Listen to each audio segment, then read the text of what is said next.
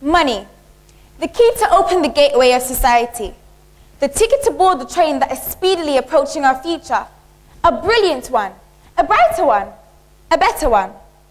Or so we all seem to presume. It's something we've become so accustomed to, so dependent on in today's society, that we tend to overlook its importance and extremely essential economic existence in our rapidly growing, materialistically evolved society. So much so that we tend to confuse the words want and need, resulting in the ever-popular question, where did all my money go? With our current economic crisis and the basic cost of living on the increase, it's safe to say that if we continue on our financial rampage and careless cash dispensing on frivolous and insignificant necessities, then we are swiftly heading towards an unnervingly financially oppressive future, both us and generations to come. So save. Okay, obviously, it's only fair to acknowledge the fact that the government isn't helping with our current economic situation.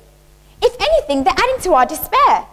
This is evident with the substantial increase of university fees by approximately 100 to 200%, and the fluctuating level of unemployment in the UK. Also, the dramatic increase of our retirement age, yet the greatly contrasting decrease of our pension. This is something that will not only affect our generation, but many generations to come. Young people, we are the next generation. So let's embrace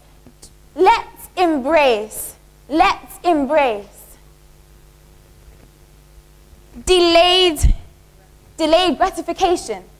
I therefore implore you to consider the issue of financial stability very seriously, as the AAA threat is a great reality check.